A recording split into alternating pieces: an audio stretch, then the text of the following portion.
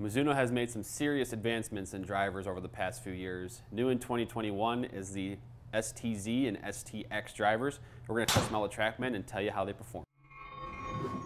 Hey golfers, Drew and Thomas here at the Second Swing Minnetonka Tour Van. We've got new drivers today to test out, the Mizuno STZ and the STX. So Thomas, Mizuno has made serious improvements with the drivers the past few years, kind of with their Showtime blitz on drivers, really innovating things. They've had a unique club face material as well we'll talk about, but I know you've been fitting customers into Mizuno drivers.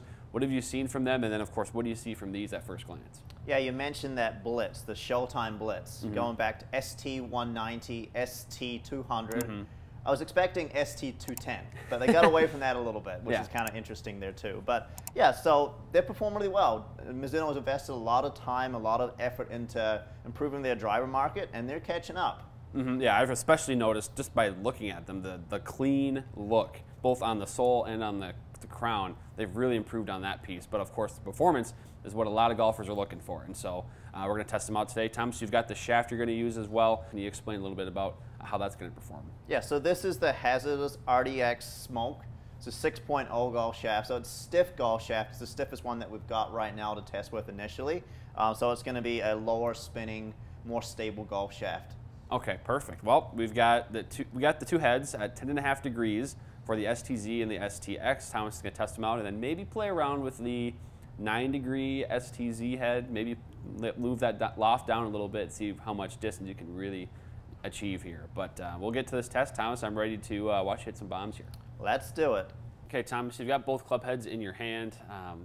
I did want to ask about the looks before even hitting, actually, because that was one thing I commented on and I've noticed from Mizuno for sure, is just the sleek look has really has really improved over the last couple of generations. So what do you see with those? Yeah, I'm comparing the two heads here.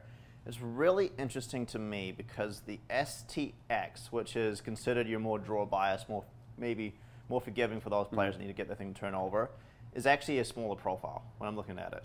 Interesting. So I'm looking from like heel to toe. Looks like it's a little bit more compact. And then also club head wise, the STZ is really pushed back. The weight's definitely kind of pushed back there too. So you can definitely tell they're chasing that high MOI, like all drivers are in 2021, essentially there too. So for me, high MOI, high forgiveness, if that spin rate stays down, it's just an added bonus. Oh yeah, that's the combination, right, that you're looking for. The high launch, low spin, and that forgiveness as well, all packed into one club. So that's what it looks like they're going for with the STZ in particular. STX, you can see that weight on the sole is positioned a little bit more in the heel there, so adding that draw bias. But we're going to test these out here. What we get, I think 5 shots with each club maybe, and then we'll see what you can optimize with the STZ there. Sounds good. That's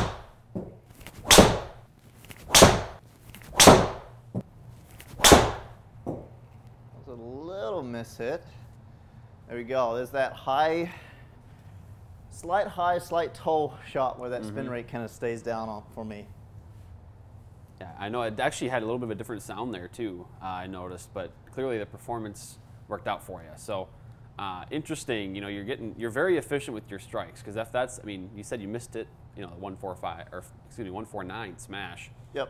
And if we're going to bring up these numbers here, you'll see, you had 150 the rest of them. So super hot ball speeds there, Thomas. That's the forged SAT 2041 beta titanium club face. Kind of a mouthful, but the idea is 17% stronger and 8% more flexible than your standard kind of traditional titanium club face that you see in the market. And so that's what Mizuno is going for here, and I think to a degree you're seeing it here on these numbers. Yeah, that SAT stands for super alloy titanium. So for those people that are kind of wondering what SAT stands for, it's not a test score. Yeah. It's super alloy titanium. Yeah, I think 2041, I don't know where that would rank on the SAT scale. But interesting here, though. So you had a couple that you left the face open, and that spin, for the most part, did stay down. You had one that kind of trickled up there over 2,500, but the spin, for the most part, was staying down, and you're pretty consistent across the board distance-wise, too. Yeah, keep in mind 10.5 degree lofts. So we're testing 10.5 versus 10.5 originally here, because with the STX, there is no 9.5 degree head. So I want to do head-to-head test, and then we'll optimize that STZ because I'm very excited to do that. But normally more loft is going to equal more spin. We'll notice the spin rate is a little bit higher than I'm kind of used to that you've seen on my other club comparisons. I'm also not swinging out of my shoes right now either. I'm just trying to get a nice test, same club speed between the two of them, so we can compare them. One thing I will touch on with the STZ is definitely really not that draw bias.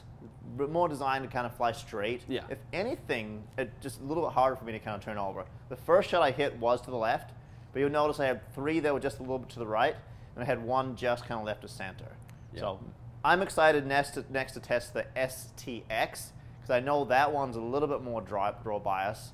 I would expect also with the lie angle being about 3 degrees more upright, being much easier to turn over. Yeah, for sure. Well, let's just test that out, huh? All right.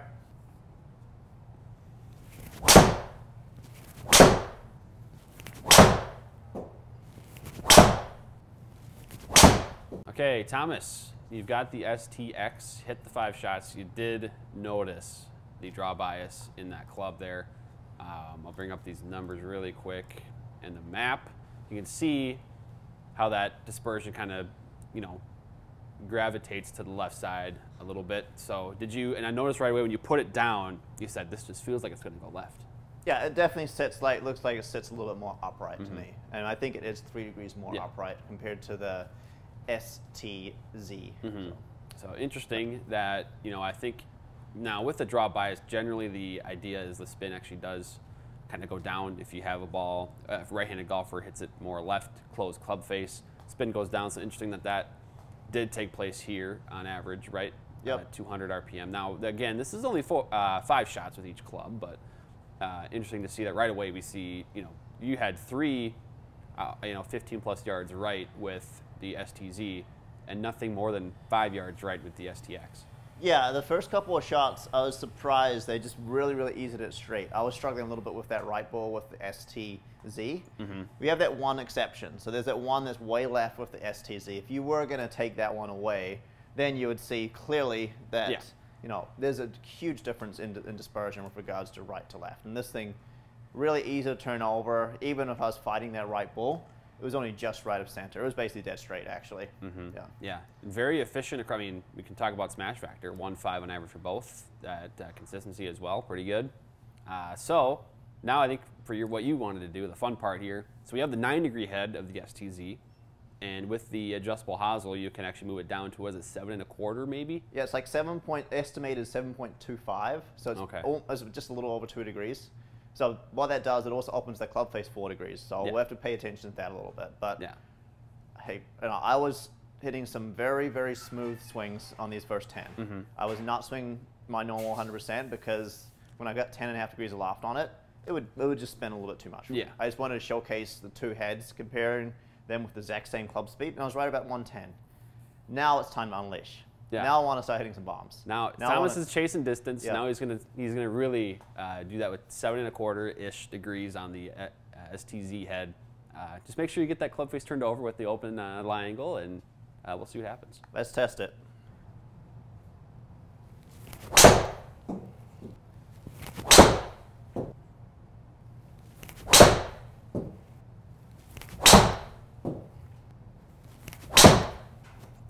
Okay, Thomas, we definitely gained some distance there. That last swing, you really went after that one, and it paid off.